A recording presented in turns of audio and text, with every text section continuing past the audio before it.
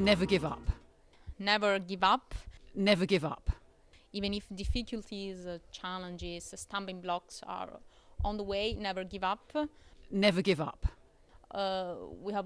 We have to be driven by the desire and ambition to change Europe, or at least to make it a better place to live. So even if we encounter several difficulties along the way, always be perseverant, persistent, and always have in mind what our major goal and major ambition is. I think the first thing is that you have to have a very good knowledge of European law. And I think when you look at the number of initiatives presented out of 20, only 12 have been allowed to go ahead because the others were judged by the Commission as outside European law. So you really need good legal advice. You have to have a good sense of what the European Union can and cannot do.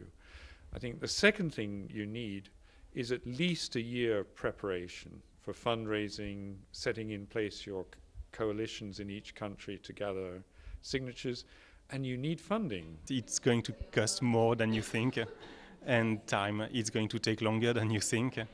My advice is to try different ways of financing and not to think always about projects and about European funding, because this European Citizens Initiative mechanism is specific and we have to be very creative.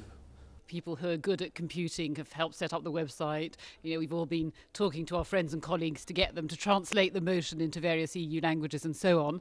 We underestimated the complexity of the process. Things like the risk analysis. If you want to have an online signature, you need to have a risk analysis, and that's several thousands of work and documentation and risk analysis, and that's an endless process. I try to be realistic. I try not to involve myself too much emotionally. If it fails, it fails.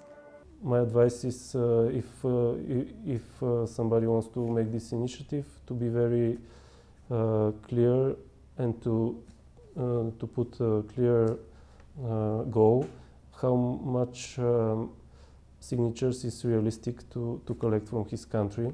Be prepared. Since there's no longer this sort of whole challenge of getting in to be amongst the first, be prepared, think about all the technical aspects before you actually submit your ECI, so that in a sense, when you get the approval from the EU saying it's all right, your subject fits, you can launch your own ECI, well then be ready with absolutely everything and go ahead and then spend your time just collecting the million signatures.